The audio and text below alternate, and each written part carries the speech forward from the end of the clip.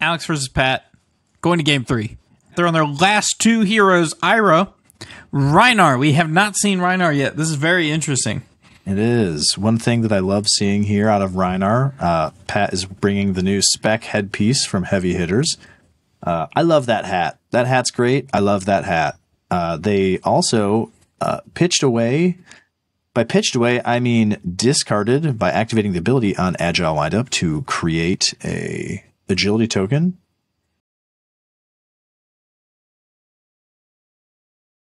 And to give these mandible claws go again. Yes, indeed. Turn 0.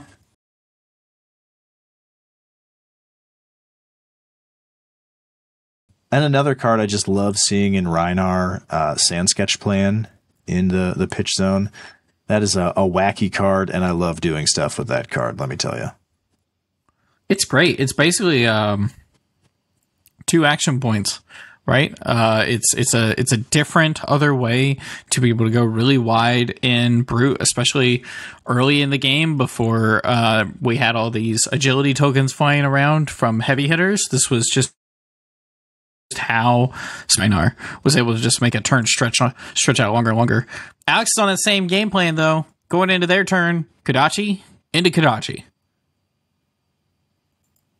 Kodachi into Kodachi. Very potent. And Pat saying, I'm here for a good time, not a long time, committing their beaten trackers. And the headpiece that I love, whose name I've absolutely forgotten to block, that second Kodachi. Monstrous Veil. Monstrous Veil. They did the Monstrous Veil. Flying Kick coming across here. That's gross. And Assault and Battery coming on to block. Back over to the Smash Good themselves. Already got some tempo on the board. Pat's got a Quicken token. Looks like he's playing his Goliath Gauntlet. Oh, and the red Barraging beatdown. Oh no. Man. This is great. So, mechanic that Rhinar enjoys a lot, Intimidate, discard, basically banish a card from your opponent's hand until end of turn. It's a card they won't be able to block with.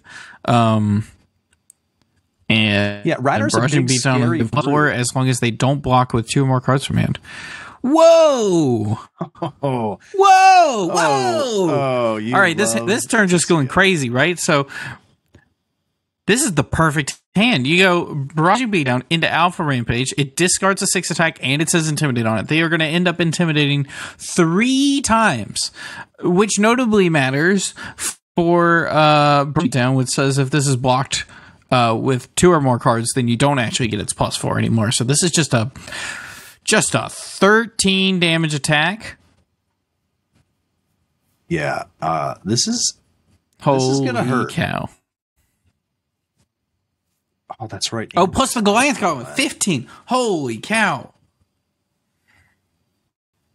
Jiminy Christmas. We are wasting no time here. This is why Rhinar is absolutely terrifying in these lower health formats. So this is Alpha Rampage coming in for 15. Only 1 card to block with. I feel like you have to block with this card unless you think you can throw back more. They're taking a minute. They're thinking about it. Yeah. You know, they could effectively have a 5-card hand. Is saving their 5 cards, you know, worth getting absolutely just squashed by Rhinar right now, in the hopes that you can just turn around and send back more? That is the age-old question, I suppose, right? That's what this is all about. Yeah. Yeah. I feel like you should probably at least block with your equipment at this point, where you can. But they're reviewing the cards in their banish. They're reviewing their arsenal. They're really thinking about, what does my turn look like after this? Yeah, certainly. You know, especially with the combo cards that we've already seen in this deck, you know, it's not impossible that they might just have a natural combo line set up where they're just going to accept this large amount of damage. Oh, no, but instead they've got a defense reaction, a flick flack for 4. You know, of all the cards to not be intimidated, that's certainly the one that you don't want intimidated. Putting Alex down to 9. Yeah.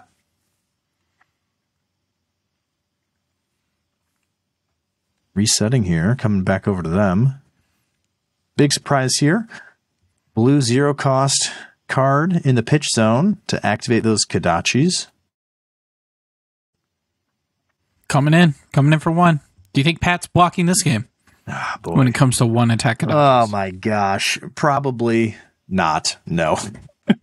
I'm just going to say no. If you really want to, and there he goes, he's taking it. If you really want to be able to make a difference as Reinar, a lot of you, especially in these quote unquote lower rarity formats, you got to save your cards to be able to do the big fun stuff, as they showed with that last turn. And this turn, just not respecting the Kodachis at all, taking the first and the second. Boy, and it's the Iris special. Here comes a torrent of tempo. Now we're really going to see what Pat's hand looks like, right? So if he blocks on this to stop the turn from going any wider, then we know he's probably going to play a bit more of a setup turn, maybe swing, call, arsenal. It'll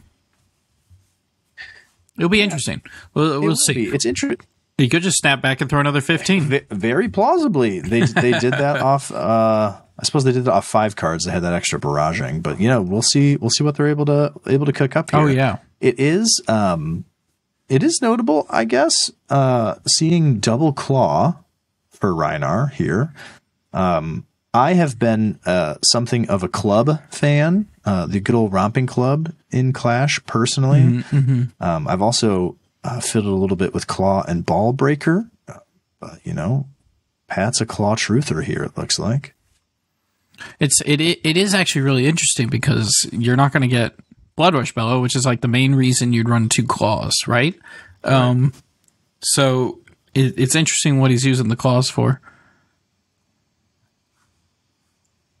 There we are, committing 5 defense, Savage Feast, and an Agile Windup on the combat chain to block there. Well, Alex is canoodling their Snapdragon Scalers, considering, and in fact, electing to activate them. And it looks like that's a Flusterfist coming out there. Looks like it's coming in for 4. Yep, there it is. That 4 damage right now is worth it. It does have combo, so they could activate their breaking scales. They haven't gotten the block out of it, so that'd be somewhat of a value negative play.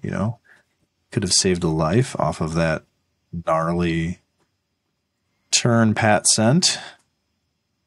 That may be putting the cart a little bit before the horse here. I think he saved the breaking scales. I feel like he got it, right? Pat's just going to take the 4, go down to 10. Everyone's life totals are roughly evened up at this point. Coming back, Pat has 2 cards in hand. Wow.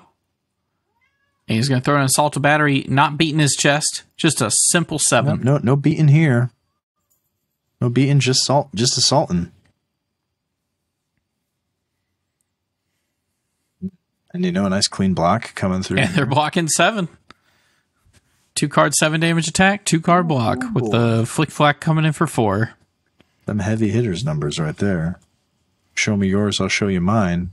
Guess what? Mine also involves 2 daggers that are very annoying, says Alex. And here comes the first. Not exactly. Not at a point where I would be scared of them yet. Pat still has their Heart and Cross strap up. They've still got their Beaten Trackers up. They've still got that Monstrous Veil available to them. Quite plausible to see Pat just say, okay, do your worst because I'm going to absolutely ruin your life with this 4-card hand that I have here. Head jab for 4 with Go Again is something to consider, though. Hardened Arsenal. Hardened Hand as well still, I do believe. I think they blocked for 2 cards, so by pitching the blue, attacking with the red, 1 card in Arsenal, that should be the whole hand. That should be the whole hand. That is, in fact, how math works. That's why we have William here. What can I say? Counting to 5 is my strong suit. My strong suit is spades. Here comes the Surging Strike. 5 with Go Again. That is lethal. That has now put Pat in something of a pickle.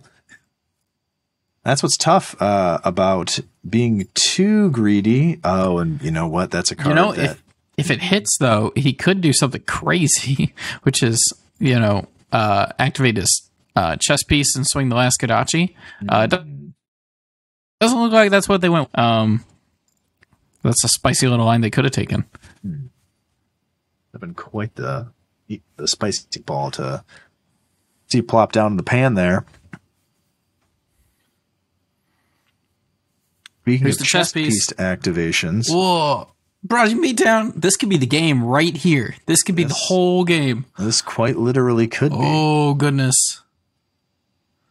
Intimidating card. The snake's eye rolled. The first one intimidated. Oh, boy. Savage Feast. Discarding their last card. We'll allow them to draw a card because that was a 6 power attack that was discarded. Do they break their boots for an action point? They do break their boots for an action point. Oh, yeah, you draw a card. Yes. Yep. Be able to claw, maybe. It's a good combo. It is something of a wombo combo. Good old beaten trackers. Just show me your little green tootsies. That's what they say. That's something they could technically say.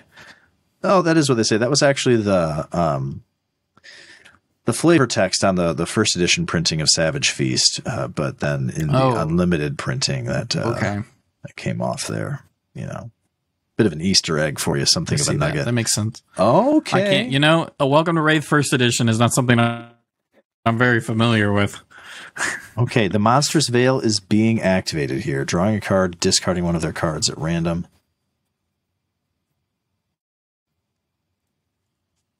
Wanting to really push that claw damage through without them having any cards available in hand.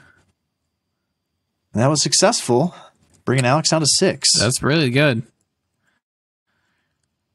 The thing that's tough about that, though, is they still have their hand to swing back at you. When you're at 3, not much runway. A large part of being able to mitigate that Rhinar turn was they only had 2 intimidate, so they were able to block. Alex was able to block with his last 2 cards out of his hand, which completely nullifies the Barraging Beatdown. I mean, Barraging Beatdown does, in a way, basically have to block with 2 cards or take 4 more, or basically take lethal. But, blocking 2 cards, block 6, the attack down to 6, you don't actually get that +4 anymore. Puts Alex in actually kind of a good position. Yeah, a bit of a tete there between the attack. Especially with Pat only at 2. Yeah, precisely. Open the center coming through. Well, +1 from Ira, and you could threaten the +1 from the Breaking Scales. Yeah, not my favorite place to be in. I don't love having to play around Breaking Scales.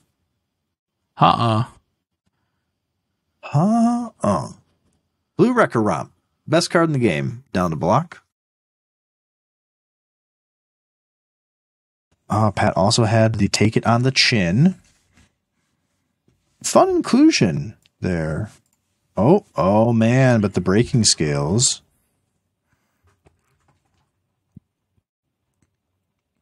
Did it? Pat takes 1? No, Pat takes 2. Pat takes death. He only covered Pat takes death. 5, and then with Breaking Scales, oh my gosh. Wow. And that does it. Wow, congratulations to Alex. Gallant effort by Patty Shaw. Yeah, amazing. That was actually kind of awesome. And Alex moves up to play against Peppa or Henry in the semifinals of the Clash Bash League. I was William from the Table Pit, where we do in-person UPF gameplay videos. Greg, it was a pleasure to work with you. Yeah, thank you so much. Where can people find you? Yeah, Greg, a.k.a. Darth Prentice, on the Twitters, on the YouTubes. I'm all about unofficial PvE, Twitch streams, and edited gameplay on YouTube. Check me out there. Yeah. And you can tune into the rest of the top 8 Clash Bash right here.